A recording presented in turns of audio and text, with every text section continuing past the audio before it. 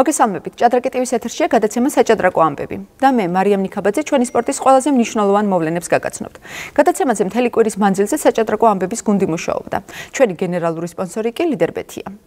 თბილისის ჭადრაკის სასახლეში საქართველოს ვაჟთა 79 ჩემპიონატი მიმდინარეობს. ტურნირი ოლიმპიური სისტემით იმართება. მოჭადრაკეები უკვე მეოთხედფინალში ერკინებიან ერთმანეთს. ჭადრაკი ტივი ტურნირს ყოველდღიურ რეჟიმში პირდაპირ ეთერში აშუქებს. სულ მალე სტუდიაში ჩემპიონატის ერთ-ერთი კომენტატორი მაკა ფურცელაძე შემომიერთდება და უფრო დეტალურად მოგვიყვება გათამაშებული პარტიების შესახებ. მანამდე კი ვნახოთ მარიამ დოლიძის სიუჟეტი. თამაშის დაწყებამდე რამდენიმე წუთი დარჩა. დარბაზში შესვლამდე მონაწილეები ჩვეულებისამებრ შემოწმებას გადიან. ზუსტად 3 საათზე საათები ირთვება და საჭადრაკო ორთაბრძოლების სტარტს იღებს. პერანგი, კლასიკური შარვალი, პიჯაკი. დებულების თანახმად მონაწილეებს თამაშზე სპორტული სამოსით გამოცხადება ეკრძალებათ. რამდენად კომფორტული ან დისკომფორტულია ეს მათთვის სხვა საკითხია, თუმცა ესთეტიურობის მხრივ საკმაოდ მნიშვნელოვანი დეტალია, განსაკუთრებით ისეთი მაღალი დონის ტურნირისთვის, როგორიც საქართველოს ვაჟთა ჩემპიონატია.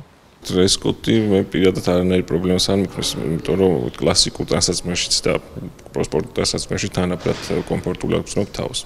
შორტებით და ხდებოდა ხოლმე რომ აი ძალიან ის არ ჭადრაკს რა შეეფერება, როგორც ვთქვათ, ფეხბურთი ჭირდება თავის შესაბამის ჩასმულობა, ესეც მაინც ჭადრაკია და უფრო ისეთი სპორტია სამაგიდო და შესაბამისად უნდა იყოს ჩაცმული. ტურნირს მედია პარტნიორებიც ყავს. ჩემპიონატის მონაწილეები პარტიების დასრულების შემდგომ სატელევიზიო სტუდიაში კომენტატორებს უერთდებიან და ნათამაშე პარტიას განიხილავენ. მედიასთან თანამშრომლობა მოჭადრაკეებისთვის სავალდებულოა.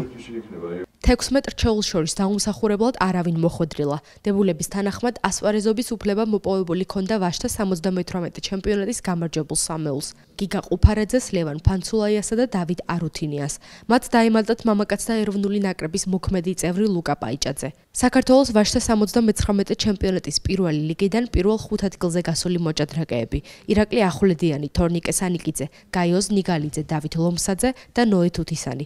აგრეთვე 5 საუკეთესო აქტიური რეიტინგის მქონე მოჭადრაკე: მერაბ გაგუნაშვილი, დავით ჯოჯუა, ზურაბ სტურუა, კონსტანტინე შანავა და დავით მაღალაშვილი. დარჩენილი ვაკანტური ადგილები პირველი ლიგიდან მომდევნო ადგილებზე გასული მოჭადრაკეებით შეივსო. ამიტომ ასპარეზობას ზვიად ფაცია და ბაჩანა მორჩიაშვილი შემოემატნენ. ფიქრობდი საერთოდ მეთამაშა თუ არა პირველი ლიგა, ყოყმანობდი და ასე ვთქვათ ბოლო წუთზე გადავწყვიტე და თან ისახდებოდა რომ გაკვეთილებს ვატარებდი 3 საათზე ვამთავრებდი და მე მოვიდიოდი ხშირად ტურზეც მაგვიანდებოდა. შემთხვევით გავედი მე-7-ზე და შემდეგ ბადურის უარის გამო მოვხვდი. გამეხარდა მოსკვეძადება, პრინციპში მაინც ვერ მოვასწარი ისე როგორც საჭიროა, მაგრამ თავარი უფრო ნერვები ყოფილა. მონაწილეები ერთმანეთს ოლიმპიური სისტემით უპირისპირდებიან.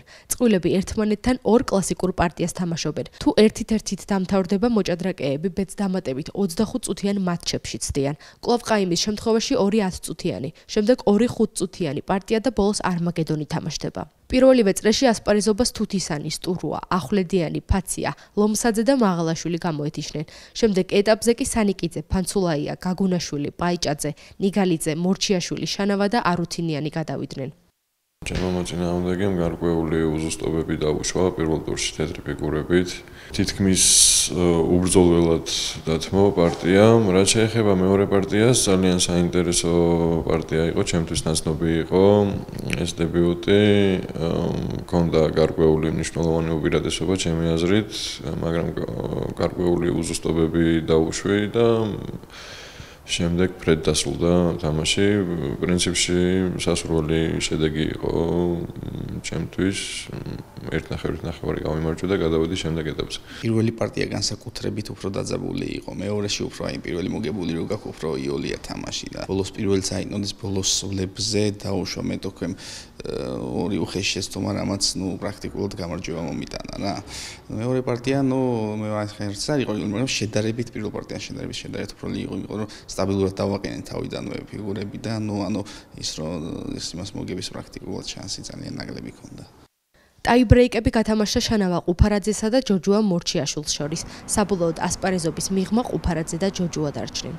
ყველაზე სერიოზული სურპრიზი პირველი რაუნდის მერვედფინალის იყო დავით ჯოჯოას ბაჩენა მორჩიაშვილის მატჩი და ფიქსირდა, რომელიც ტაიბრეიკში გაგრძელდა 25 წუთიანებში, თანაბარი ანგარიში იყო, შემდეგ 10 წუთიანებში გაიმარჯვა.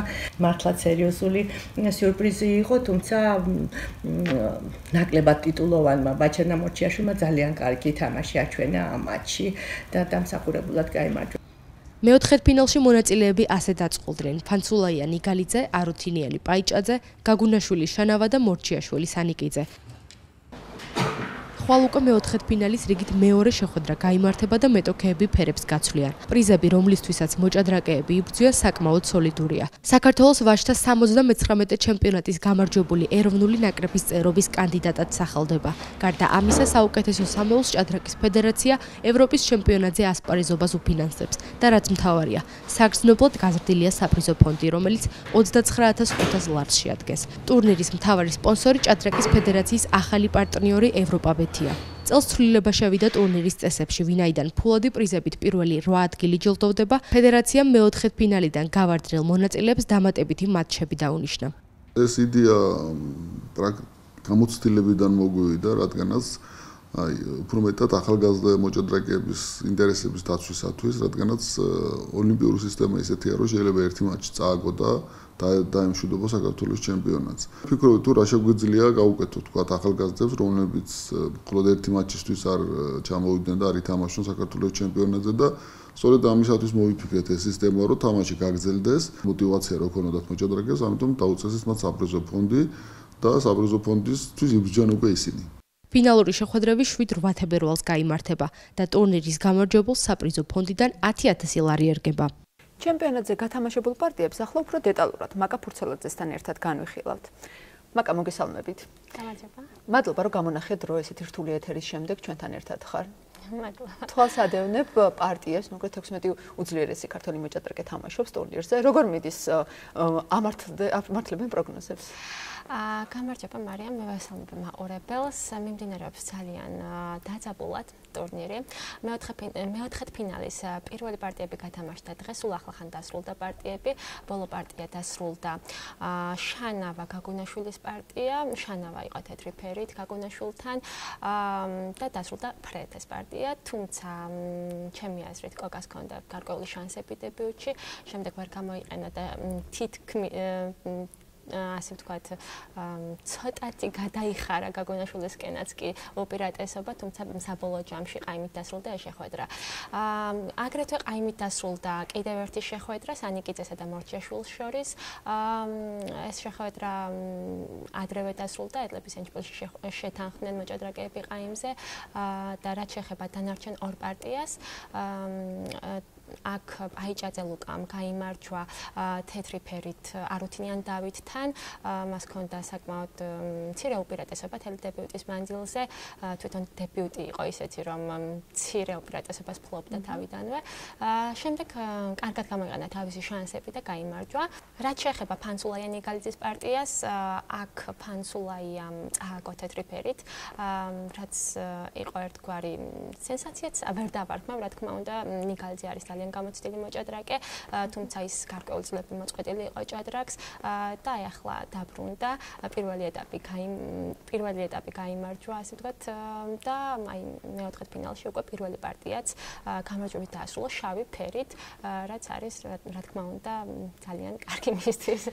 სხვათა შორის ძალიან საინტერესო პარტიები იყო წინა ტურებშიდაც, ხო? და ცოტა ისეთი უცნაურობებიც ეგრეთ წოდებული საჭადრაკო სენსაციებიც მოხდა, ხო? რეიტინგ ფავორიტებმა რაღაც შეხვედრებში ვერ იმარჯვეს, როგორც იცი. აი ამის შესახებაც რო გვესაუბრო, ერთ-ერთი იყო ესეთი მაგალითად ჯოჯოას პარტია. კი, ჯოჯოა დავითის და მორჩიაშვილი ბაჩანას პარტია იყო ძალიან საინტერესო. აქ დავითის მხარეს იყო უპირატესობა მთლიანად მატჩის განმავლობაში. თავიდან მოიგო პირველი კლასიკური პარტია, შემდეგ წააგო, ანუ მორჩიაშვილმა შეძლო და გაათანაბრა მატჩი, გადავიდა ტაიბრეიკებში. ტაიბრეიკებში პირველი პარტია გაიმარჯვა დავითმა და უკვე პლუსში იდგა და მას ძალიან, ყაიმიც აწყობდა იმისთვის, რომ მატჩი მოეგო, მაგრამ აქ ბაჩანამ კიდევ სძლია, შეძლო გაეთანაბრებინა მატჩი, რაც ძალიან კარგი, ასე ვთქვათ, კარგ ნერვიულ სისტემაზე მივედით ეს. ხო, რა თქმა უნდა, აი ბრეიქები უკვე ნერვებზია ძირითადად და ძალიან რთულია მოჭადრაკისთვის. და აი შემდეგ 10 წუთიან მატჩში გადავიდა მათი პარტია და სადაც უკვე ბაჩანა 2-0 მოიგო. ეს ალბათ დავითისთვის ძალიან რთული იქნებოდა, მაგრამ ჭადრაკში ესეც ხდება. კი, ასეც ხდება. ძალიან საინტერესო იყო ასევე ყუფარაძის და შანაოს დაპირისპირებაც, ხო? კი, აქ ყუფარაძე წინა წლის საქართველოს ჩემპიონია, როგორც ვიცით, ვერშტაშორის. კი, აქ ასე ვთქვათ, ფავორიტს მე ვერ გამოვყოფდი ამ მატჩიდან. რა თქმა უნდა, ყუფარაძე კი არის საქართველოს ჩემპიონი წინა წლის, თუმცა შავან კონსტანტინე არის ძალიან კარგი მოჭადრაკე, ყველამ ვიცით და ის არის ძალიან კარგ ფორმაში. მათი მატჩიც ძალიან ესეთი უცნაურად მიმდინარეობდა, თუმცა რაპიდებში, ასე ვთქვათ, ტაიბრეიკებში კოკამ შეძლო ის მეორე პარტიაში დაემარცხნია ძალიან ლამაზი სულით, რომელიც ითამაშა პარტიაში ლაზიერის შეწირვა. ეს სულა ძალიან რთულია მონახოთ დაფაზე და მით უმეტეს სწრაფ ჭადრაკში. ამიტომ მე ვფიქრობ, რომ კოკა ამ პარტიაში გამარჯვებას იმსახურებდა და დამაჯერებლათაც გაიმარჯვა. და თავარი რაც არის, დებულების მიხედვით ევალებათ მოჭადრაკეებს, რომ ჟურნალისტებთან, მედიასთან კონდეთ ურთიერთობა. ზოგადად ცოტა სიტყვა ძუნწები არიან და ჟურნალისტებს დიდად არ წყალობენ, როგორც ვიცით, და როგორი რესპონდენტები არიან ამ შემთხვევაში? მინდა ვთქვა, რომ ძალიან კარგი რესპონდენტები არიან. მატჩის შემდეგ ყველა აბსოლუტურად ამოდის, ვარჩევთ პარტიებს, ერთად განვიხილავთ სხვა მოჭადრაკეების, დარჩენილი მოჭადრაკეების პარტიებსაც, რაც არის ძალიან მისასალმებელი, ეს ჭადრაკის პოპულარიზაციისთვის არის ძალიან სასარგებლო. და რა თქმა უნდა მათთან ერთად, როდესაც დაფაზეს ხედა და მათი აზრების და ფიქრების გამხელაც, რა თქმა უნდა, ერთგვარი ინტერესს იწვევს ჩვენში და უფრო საინტერესო გამოდის, რა თქმა უნდა, ეთერი. დიდი მადლობა მაკა საინტერესო შეჯამებისთვის, დროებით დაგემშვიდობები. მიმოვიხილოთ კიდევ ერთი ქართული ტურნირი. დასრულდა საქართველოს სასკოლო ჩემპიონატი. პატარა მოჭადრაკეები ერთმანეთს სხვადასხვა ასაკობრივ კატეგორიაში უპირისპირდებოდნენ. ბავშვები ქვეყნის სხვადასხვა რეგიონიდან ევროპის სასკოლო ჩემპიონატის საგზურისთვის იბრძოდნენ. ბორჯომელი ბარბარეშონია საქართველოს სასკოლო ჩემპიონატის ერთ-ერთი გამარჯვებულია. მთავარი კონკურენტი 7 წლამდე გოგონათა შორის პირველივე ტურში ჩამოიშორა. 9 დღიანი მარათონი უდანაკარგოდ განვლო და შთამბეჭდავი შედეგით ოქროს მედალთან ერთად ევროპის სასკოლო ჩემპიონატის საგზურიც მოიპოვა. ვიღაციდან 9 ქულა და პირველი ტური გამიჭირდა ყველაზე ძალიან ემილი ბუაძესთან. მე კიდე ყველა მარტივად მოვიგე. ამავე ასაკის ჭაბუკთა შორის 8 ნახევარი ქულით პირველობას ლუკა გოგავა დაეუფლა. მან ნახევარი ქულა მეშვიდე ტურში დაკარგა. მომდევნო შეხვედრაში გამარჯვებით კი ჩემპიონობა ერთი ტურით ადრე გაინახდა. შედარებით დაძაბულად მიმდინარეობდა შეხვედრები 9 წლამდე ჭაბუკთა შორის. ლიდერები მთელი ტურნირის განმავლობაში ერთმანეთს ფეხ მისდევდნენ და ნახევარი ქულის დაკარგვაც კი ძვირად უჯდებოდათ. გამარჯვებულის ბედი მხოლოდ ბოლო ტურში გადაწყდა. ანდრია კვირიაშვილმა ლუკა რუხაძესთან გადამწყვეტი ქულა მოიპოვა და ჩემპიონის ტიტულიც დაისაკუთრა. 9 წლამდე გოგონათა შორის 8 ნახევარი ქულით ბარბარე აშათიამ იმარჯვა.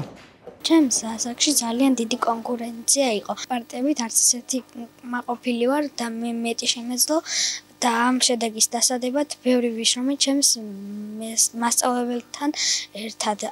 ძიმე იყო ბოლო ტური 11 წლამდე გოგონებში. თანაბარ ქულიან ანასტასია კირთაძეს და მარიამ ცეცხლაძეს ჩემპიონობისთვის გამარჯვება სჭირდებოდათ. ორივემ მოიგო, თუმცა დამატებითი მაჩვენებლით პირველი ადგილი ქუთაისელ კირთაძეს ერგო. ამავე ასაკის ჭაბუკებში ოქროს გიორგი გოგოლაშვილი დაეუფლა. 5 ტურის განმავლობაში მას ლიდერობაში ლუკა კილაძე ეცილებოდა. თუმცა მე-6 ტურში მარცხით კილაძე კონკურენციას გამოეთიშა. გოგოლაშვილმა კი ტურნირის დარჩენილი ნაწილიც მაღალ დონეზე ჩაატარა. ავიღე 9-დან 8 ქულა, განამწყვეტი პარტია მქონდა გიორგისთან და გავიმარჯვე. შემდეგ შევინარჩუნე ლიდერობა და პირველად მივდივარ ევროპის სასკოლო ჩემპიონატზე. იმედია გავიმარჯვე. 13 წლის ვერონიკა ტყეშელაშვილმა ერთადერთი მარცხი ბოლო შეხვედრაში განიცადა, თუმცა ამ შედეგს მის ჩემპიონობაზე ზეგავლენა არ მოუხდენია, რადგან მას ტიტული ერთი ტურით ადრე უკვე განახდებული ჰქონდა. ვაშთა კატეგორიაში თანაბარი ქულები მოაგროვეს გოცილიძემ და შამათავამ, თუმცა დამატებითი მაჩვენებლით ჩემპიონის ტიტული ამ უკანასკნელს ერგო.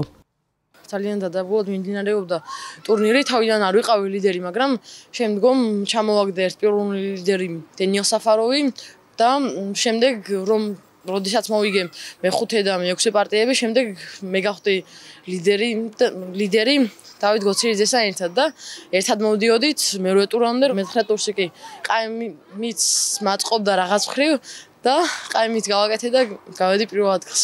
სასკოლო ჩემპიონატში გამარჯვებული სამეულები მედლებით, თასებით, დიპლომებითა და ფულადი პრიზებით დაჯილდოვდნენ და რაც მთავარია, პირველ ადგილოსნებს ევროპის სასკოლო ჩემპიონატის საგზურები გადაეცათ.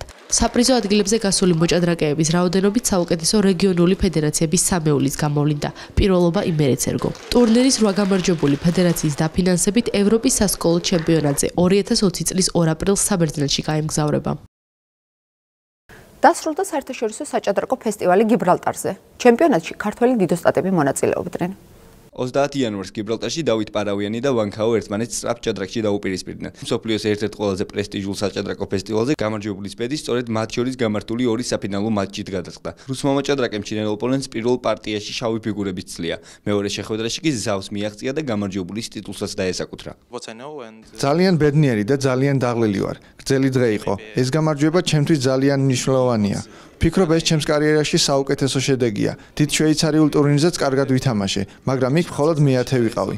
გიბრალტარის ღია ტურნირი თავისი საინტერესო სპეციფიკით ჩემთვის შესანიშნავი გამოცდილება აღმოჩნდა. ბრინჯაო ანდრეი ესიპენკოს ერგო. მან მესამე ადგილისთვის გამართულ პლეი-ოფში თავის თანამემამულეს დანიელ იუფას ცლია. გიბრალტარის საჭადრაკო ფესტივალზე 10 დღის განმავლობაში 250 მოჭადრაკე იბრძოდა. გათამაშება გაიმართა 4 საუკეთესო მონაწილეს შორის, რომელთაც თანაბარი 7.5 ქულის დაგროვება შეძლეს. ტურნირში ქართველი მოჭადრაკეებიც თამაშობდნენ. მათგან საუკეთესო შედეგის ჩვენება ივან ჩეპარინოვმა შეძლო და 10 ტურის შემდეგ 6.5 ქულა დააგროვა. მას 9.5 ქულით საქართველოს ქალთა ნაკრების წევრი ლელა ჯავახიშვილი ჩამორჩა. ბელა ხოტენაშვილმა და ნინო ბაციაშვილმა 5.5 ქულის დაგროვება შეძლეს. სალომე მელიამ კი 4.5 აიღო. ტურნირი გამოირჩევა და ყოველთვის ყურადღების ცენტრში არის ჟურნალისტებისთვის, სპორტსმენებისთვის, ნობელი დიდოსტატებისთვის. წელსაც მათ ტრადიციული ღონისძიებების გარდა არაერთი სიახლე შემოგთავაზეს. რაც შეეხება შედეგობრივი თვალსაზრისით, ვფიქრობ, რომ ყველაზე წარმატებული ეს იყო ლელასთვის, რადგან მან ქალთა შორის მესამე ადგილი გაიღო და საინტერესო პარტიებთან ერთად შედეგიც აჩვენა. საერთო ჯამში კი ვიმედოვნებ, რომ ეს იქნება კარგი სტარტი წლევანდელი წლისთვის. ქალთა შორის საუკეთესო შედეგი 7 ქულით თან ჟონგმა აჩვენა. გიბრალტარის საერთაშორისო ფესტივალის ფარგლებში 15 საუკეთესო მოჭადრაკე დაჯილდოვდა. ფულადი პრიზები მიიღეს 7 სხვადასხვა რეიტინგ კატეგორიის გამარჯვებულებმაც. ორკვირიანი მარათონი ტოპ მოჭადრაკეებს შორის დასრულდა. სუპერ ტურნირში მსოფლიოს 14 წამყვანი მოთამაშე მონაწილეობდა. უკვე დაანონსებულია თათასთილის მომდევნო რიგით 94 ჩემპიონატიც, რომელიც 15-დან 31 იანვრის ჩათვლით ტრადიციულად ვეიკანზეში გაიმართება. თათასთილ მასტერ 2020-ის ბოლო ტურში ყველაზე ხანგრძლივი და ერთადერთი შედეგიანი პარტია არტემიევ კარუანას შორის გათამაშდა. ყველა დაზავდა, ფაბიანო კი შავი ფერებით მოგებისთვის ბრძოლას აგრძელებდა. მიუხედავად იმისა, რომ ვეიკანზეს სუპერ ტურნირის ჩემპიონობა ჯერ კიდევ პარტიის დაწყებამდე ჰქონდა განაღდებული.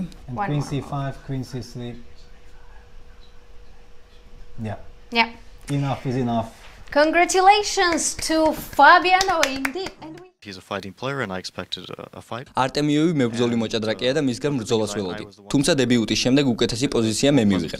მას მოგების შანსი აღარ ჰქონდა და უკვე ყაიმზეს თანახმა იქნებოდა, მაგრამ მე ჩემი პოზიცია მომწონდა და ვითამაშე. ამაზე უკეთ ტურნირს ვერ დავასრულებდი. თავს არაჩვეულებრივად ვგრძნობ. I feel great about everything. საპატიო პირველი ადგილი და +20 პუნქტი რეიტინგში კარუანამ წარმოუდგენლად მაღალი შედეგით 13-დან 10 ქულით მოიპოვა. ამერიკის სახელით მოასპარეზე იტალიელი დიდოსტატისთვის ეს ბოლო 6 წლის მანძილზე ნათამაშები საუკეთესო ტურნირი აღმოჩნდა. სერიოზული პარტია მოუგო არტემიევს, სერიოზული პარტია მოუგო დუდას, სერიოზული პარტია მოუგო ფირუჯას და ასე შემდეგ. მაგან 13 პარტიიდან 7 მოიგო და 6 ნიჭია, ეს ფენომენალური შედეგია. ის დებიუტში არავისთან არ აგებს, ხოლო რაც ეხება პოზიციებს, პოზიცია მიყავს ნებისმიერი პოზიცია მოგებამდე. I have some sort of compensation I think, but F4 is just one. And what, Queen e6 next? Yeah. მაგნუს კარლსენი და იორდან ვან ფორესტი თავიანთ პარტიას განიხილავენ. მსოფლიო ჩემპიონმა ჰოლანდიელ დიდოსტატთან ყაიმი გააკეთა, ისევე როგორც ტურნირის მონაწილეთა უმრავლესობასთან. მსოფლიოს ჩემპიონმა მხოლოდ 3-ჯერ მოიგო და 10-ჯერ დაზავდა. ბოლო ყაიმი მან მესამე ადგილოსან უესლისოსთან გააფორმა და მეორე ადგილზე სუფთად გავიდა. Disappointments, if any, were today's before. იმედები საბოლოოდ 2 დღის წინ გამიცვლდა, როცა მივხვდი, რომ ჩემპიონობის შანსი აღარ მქონდა. შესაბამისად, დღეს საბრძოლო არაფერი იყო.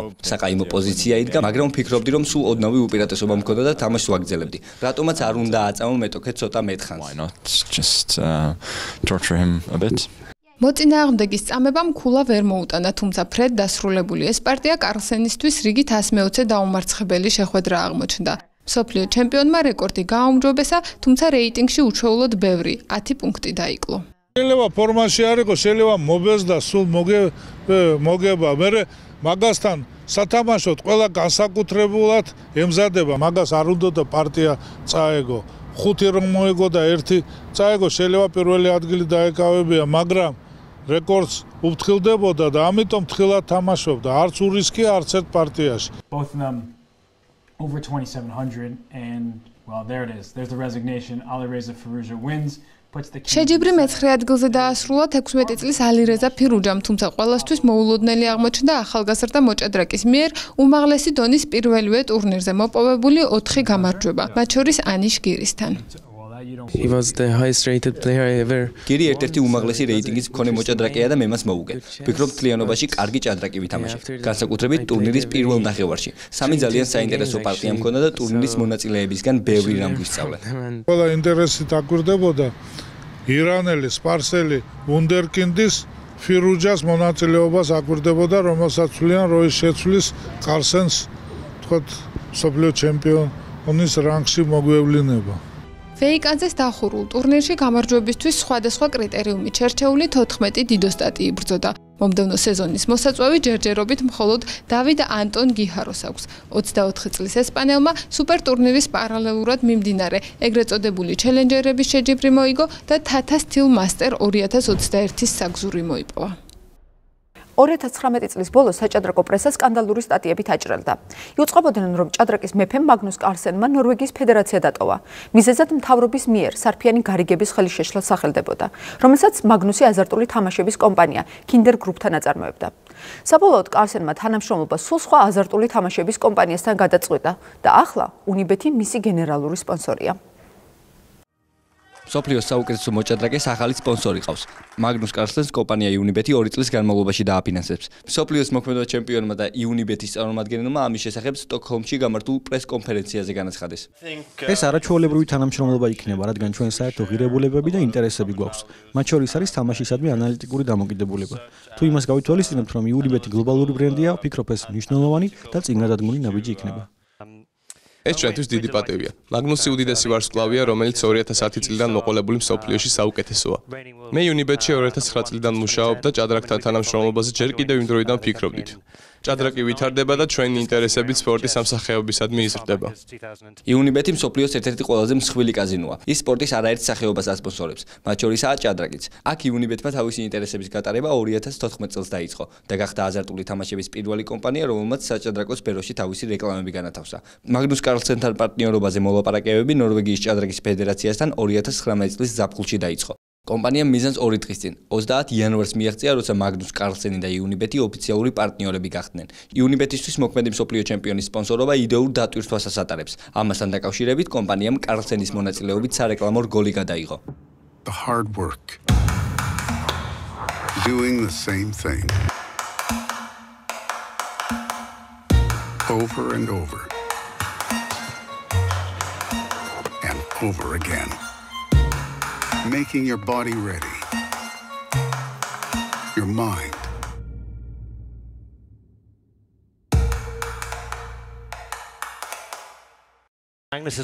მაგნუსი არის ჩვენი იდეის ხორჩესხმა. ჩვენ ვაცხადეთ, რომ მიღბალი არის არაშემთხვევითობა, არამედ უზარმაზარი ინფორმაციის ფლობა და სწორი გადაწყვეტილებების მიღება. ჩვენ მოუწოდეთ მოთამაშეებს იფიქრონ ანალიტიკურად და ითამაშონ პასუხისმგებლობით და იპოვონ საუკეთესო შესაძლებლობები. პარტნიორობის ფარგლებში ნორვეგიელი ვუნდერკინდი თვეში 400,000 ევროს მიიღებს. სანაცვლოდ კი მსოფლიოს მასშტაბით გამართულ ნებისმიერ საჭადრაკო ღონისძიებაზე კარლსენის წარმოდგენი კომპანია უნიბეთი იქნება. კონტრაქტის საწყის ეტაპზე 2020-21 წლებს მოიცავს. ჩვენი გენერალური სპონსორია ლიდერბეთი. საჭადრაკო ამბები სულ მალე რეკლამის შემდეგ დაბრუნდება. არ გადართოთ.